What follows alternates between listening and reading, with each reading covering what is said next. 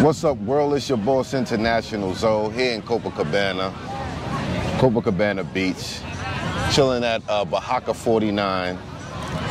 Finally got to meet the brother in person. It's Jay Clyde. For those that may not know, fellow traveler, content creator. Tell them where you're from, Jay. I'm originally from Mississippi, but now I live in Tampa, Florida. Clearwater, Tampa, Florida, Tampa Bay. You see, he has well, it's a little bit of different Southern drawl than what you used to. Then he got a distinctive voice, so when you meet him or hear him, you'll know, like, that's Jay Clyde. Right. That's happened a couple times. That's happened a couple times out here. So you said you originally from Mississippi, and now you currently live in Florida. Yeah, I'm from Mississippi. Did you live any other place? I went to college in Alabama, so I went to the University of Alabama in Tuscaloosa. So once I graduated from there, I moved to Tampa. I've been in Tampa since 2004. Okay. And what did you study in school? Broadcasting.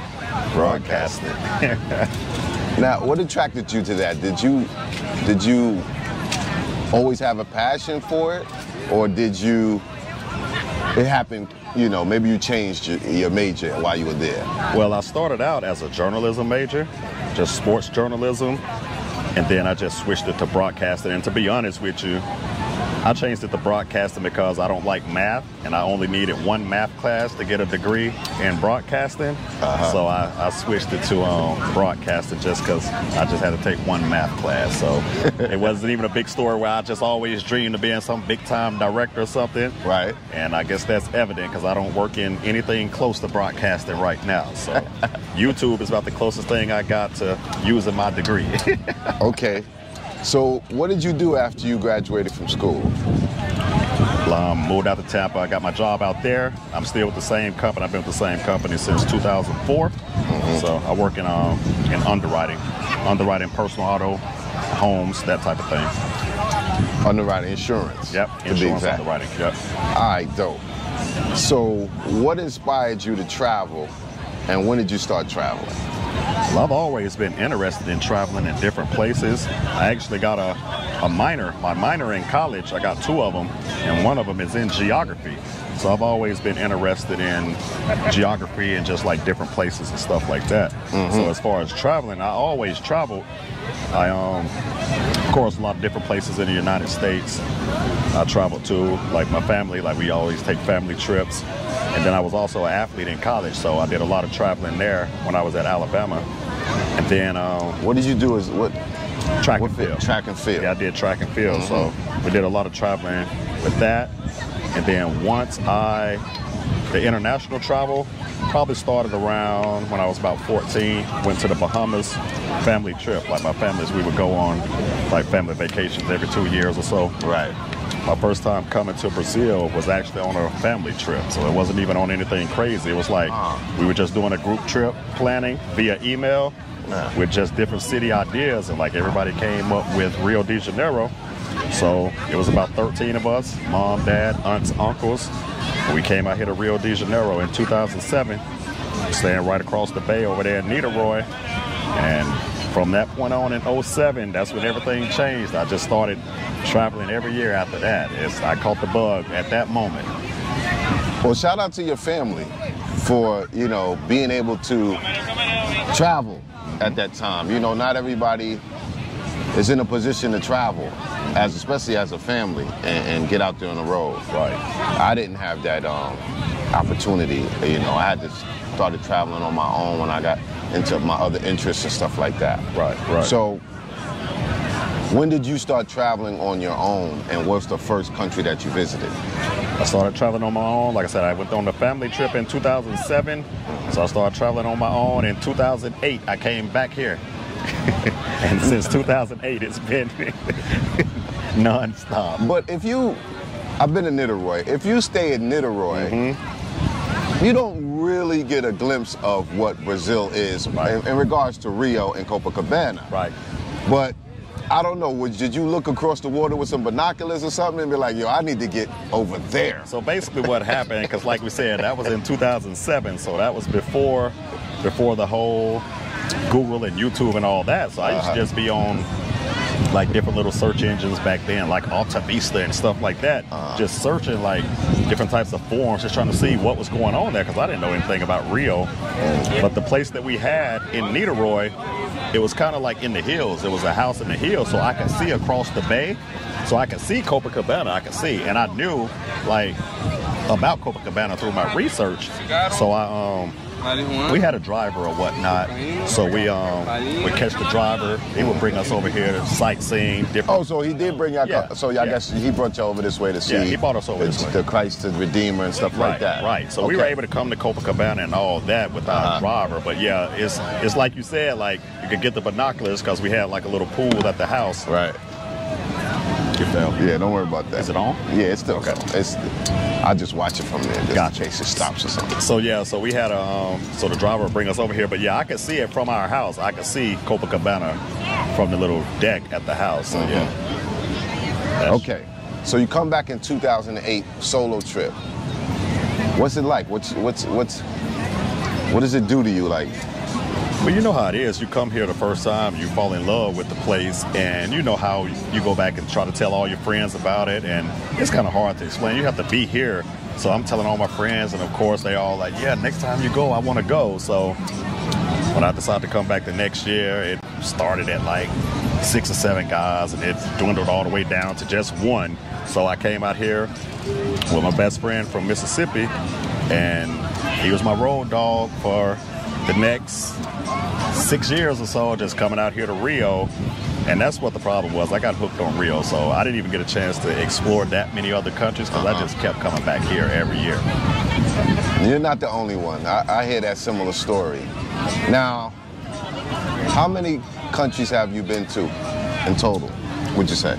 Been to Brazil, Canada, Mexico, Jamaica, Dominican Republic, Colombia. Did I say Bahamas? Bahamas. I think that's all I've been to. And what's your favorite? What's your top 3, let's say?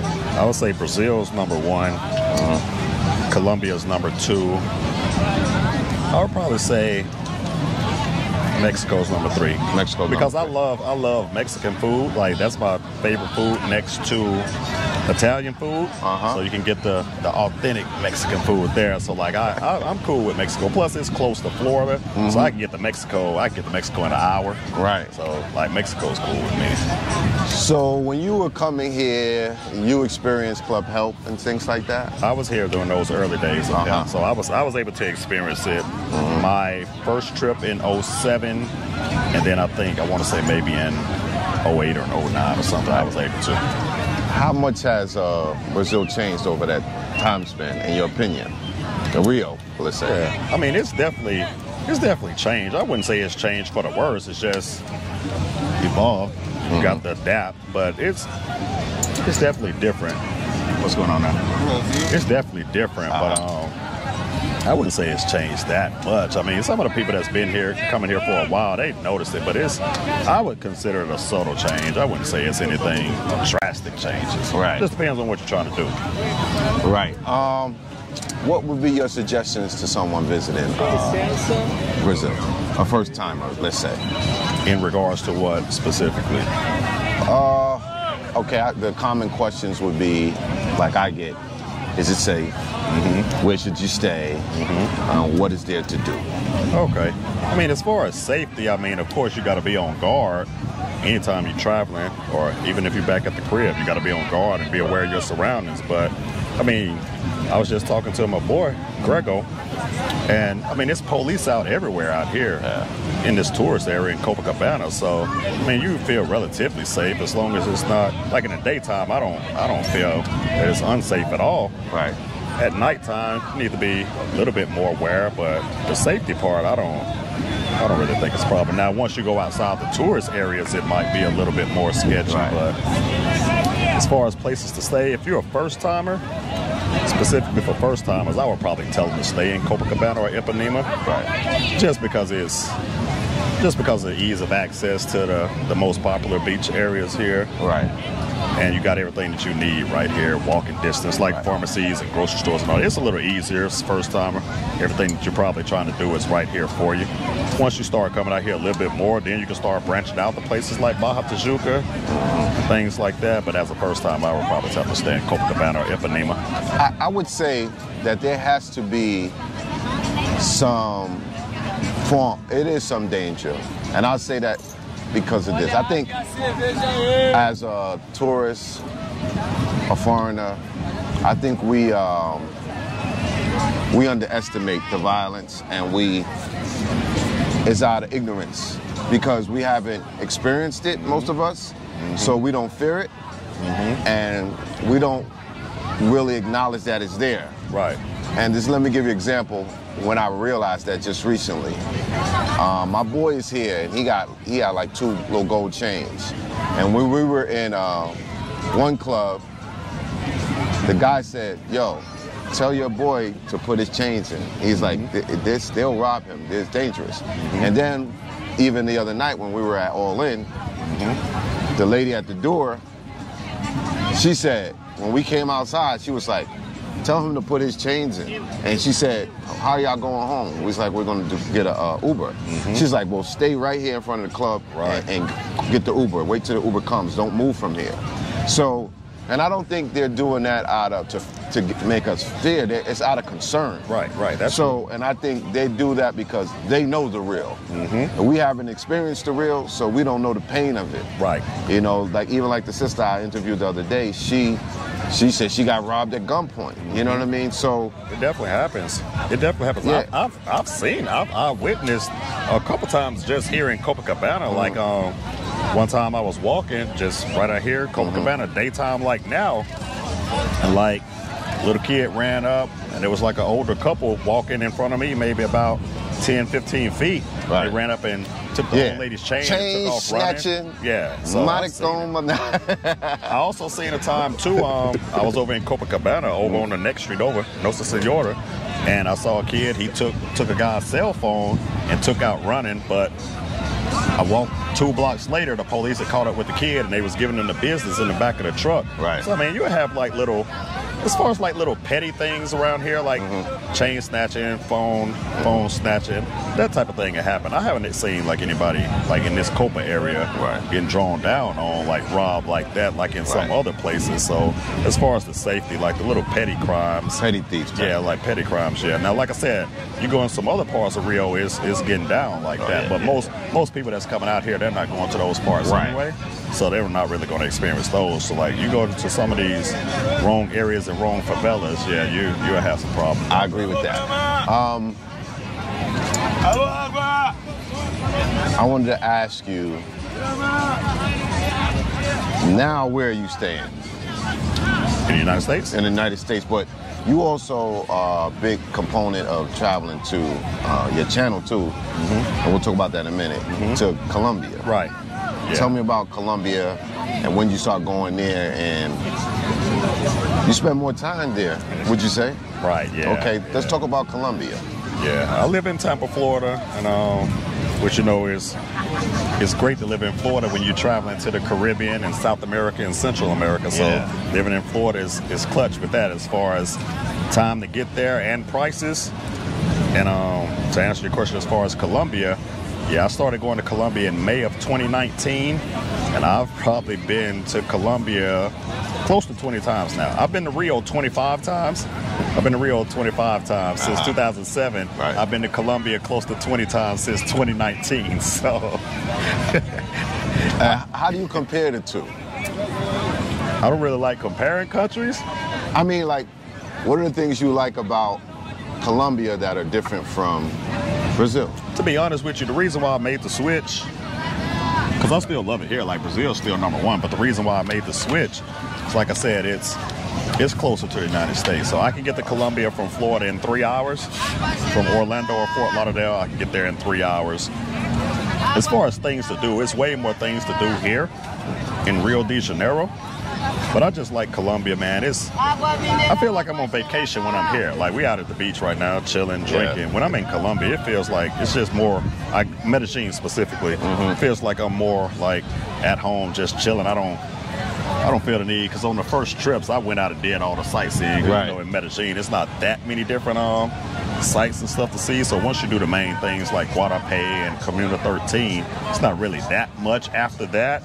So I just go there, man, just to relax and chill out of the country. My type of women is in Medellin. I like paisas.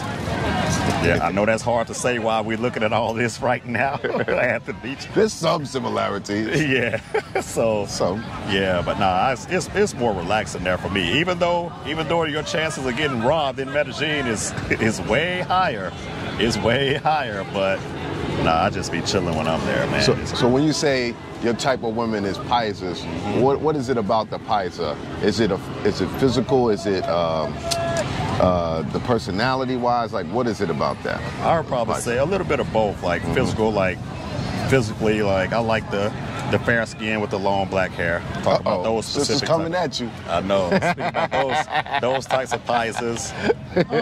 Like I said, it's a little bit as far as the language. You know, we got Portuguese down here in Brazil, so I was studying the Portuguese and whatnot. My Portuguese was okay, but now since I've been going to Colombia, Medellin every month, dealing with Spanish more. So, you know, all of us in the United States, you hear more Spanish, depending on where you live. I know you're from New York, so you probably hear like some Spanish up there too. I should know it more than I do, but I wasn't paying attention at that time. Yeah, so like, even if we aren't studying it, like I live in Florida, you're in New York, so you're going to hear Spanish, because like Florida is pretty much like a little Spanish country in itself. Right. So you're going to know more Spanish words, so it's a little bit more comfortable as far as the language. Like, so I'm okay as far as basic things, basic speaking and conversation in Spanish.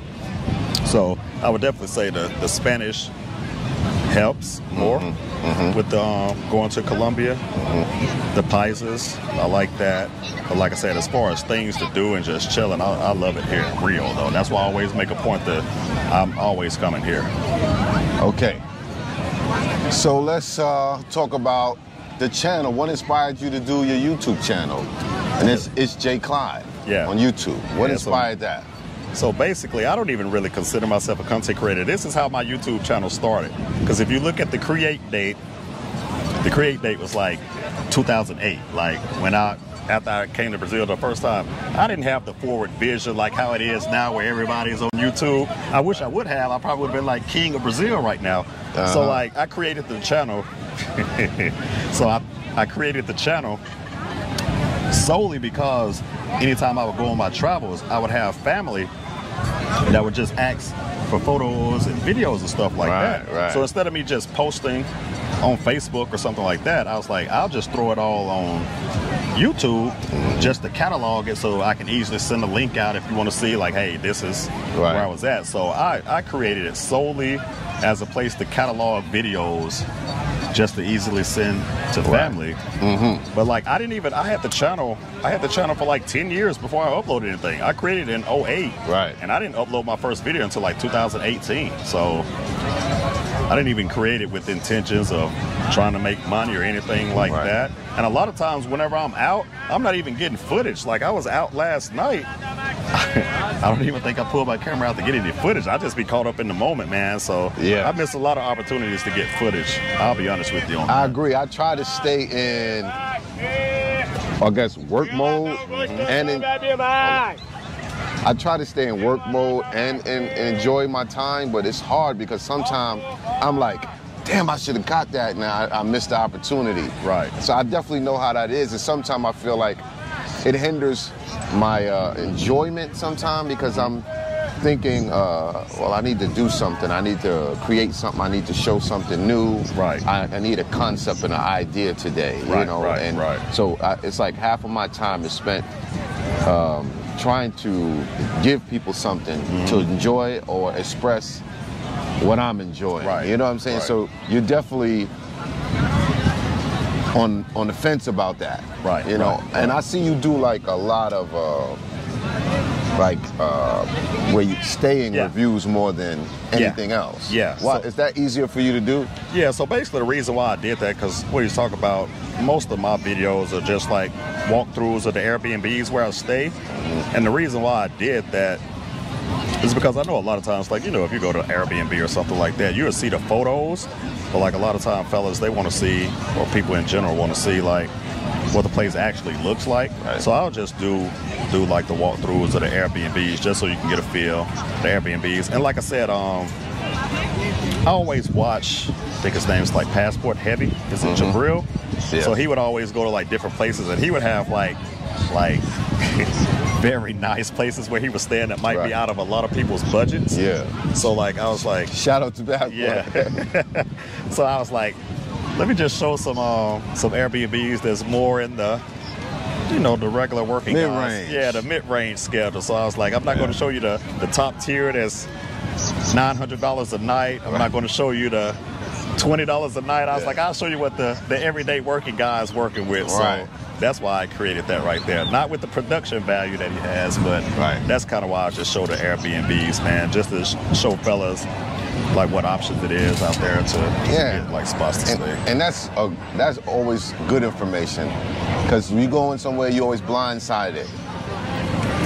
Where to stay, you're not sure where exactly to stay to be close to the action. You know, like sometime I booked a spot, and it's hard. I don't think Airbnb does a good enough job of really letting you know where the place is, especially when they hide it from you until you book.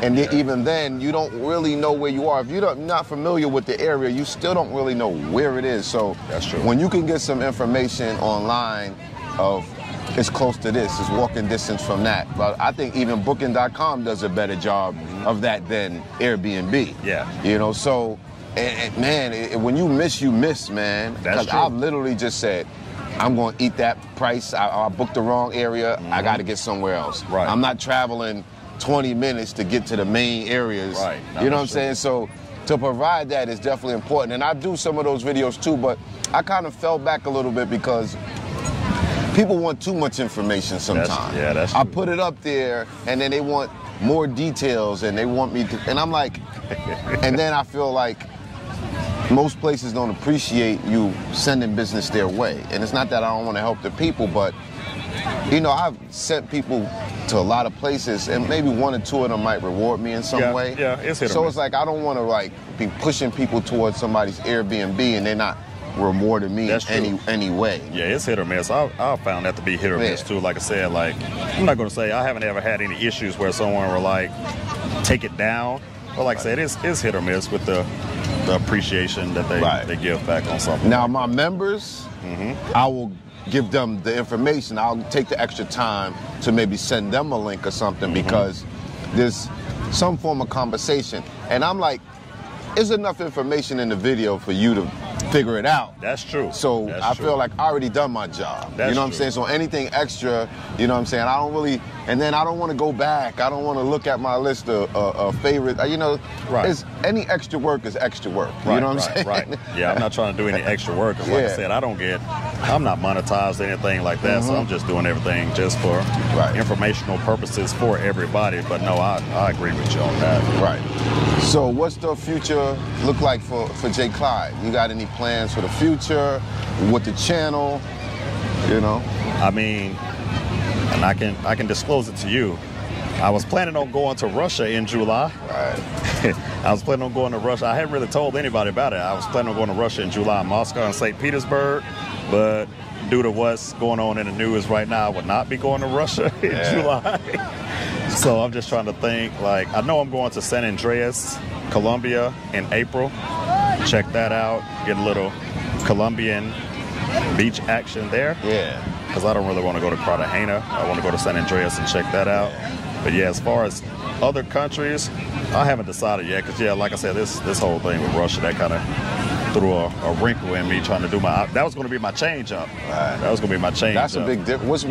What's your a few countries that you're looking forward to visit, that you want to visit, that you haven't been to before?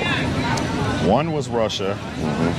I like soccer, so I definitely want to go to Europe for some soccer games. I haven't had that experience. I went to a soccer game before in Medellin. Been there a couple times to some soccer games, but I definitely want to go to Europe to experience like some of the bigger, like Barcelona and stuff like that, Paris. Yeah, I want to check some of those games out for sure. So I'm not really into Europe like that, but if I go to Europe, it's going to be on specifically like to check out some soccer matches, because I definitely have that on my bucket list. Right. So I'll definitely do that. And you wear a lot of jerseys. You ain't got one on today. I don't have one on today. Yeah, that's my little stamp. So yeah, I got a lot of different soccer jerseys, man. Right. I probably got about 30 in the collection. Right. I got a new one I'll unveil sometime this week. But yeah, I like the soccer jerseys, man. So if people want to contact you, tell them where they can contact you. It's all the same name on YouTube. It's J. Clyde. Instagram, it's J. Clyde. Twitter, it's J. Clyde. It's all the same, so it's there. And J. Clyde, I was looking forward to meeting him because he's always, when I go live, he's always in there. He's always helping me out, saying something positive. You know what I'm saying? Most of the time. Checking the trolls out. You know what I mean? And I was like, yo, this is good, brother. I watch his stuff. We've been hanging out for the last few days, having a good time. And I want y'all to definitely check out his channel. Lastly, why'd you choose the name It's J. Clyde? Well, one of my nicknames is J. Clyde. So, you know, when everybody was creating the whole Twitter and Instagram, they were doing like it's or I'm. So I just did It's J. Clyde. It fit perfectly. So that's where that name came from. I don't know where J. Clyde came from because my name's Jeremy and my middle name is not Clyde. Right. So I don't know where that came from. It's a cool name, though. Right. It rolls off your tongue and you'll remember it. You ain't like got to say, what's your name again? Right. So that became my brand. It's J. Clyde. So I'll work with it. It sounds good. All right. Well, check the brother out. It's my pleasure getting a moment to chop it up with him out here in Rio. I knew we was going to connect sooner or later. We did. Oh, yeah. We hung out, had some good times. And peace. Thanks for your time, bro. I appreciate it now. All right. Have a good one now. One.